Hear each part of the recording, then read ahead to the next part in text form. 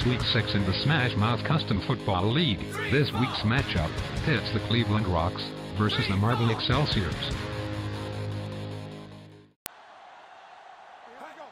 Quarterback Elvis Presley throws to running back Mystery Train for a 21-yard gain at Marble's 9-yard line.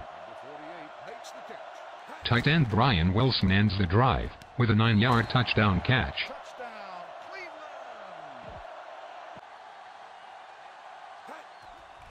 Cornerback Todd Arliss misses on a tackle of receiver Heartbreak Hotel, who turns upfield for a 51-yard touchdown reception.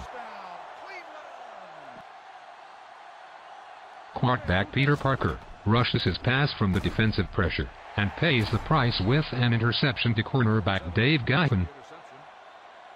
Rocks capitalize on the turnover with a 15-yard touchdown reception by Heartbreak Hotel.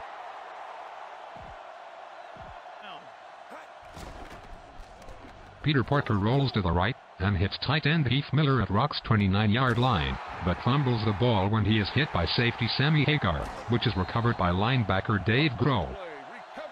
The away team is challenging the ruling on the field. The play will be reviewed. The ruling on the field has been challenged.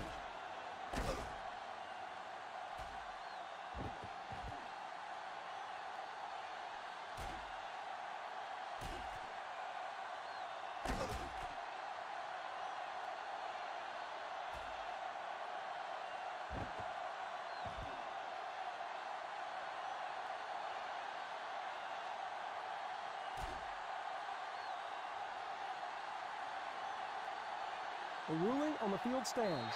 There was a fumble on the play. Cleveland takes advantage of the turnover with a 77-yard touchdown pass to receiver Blue Suede Shoes.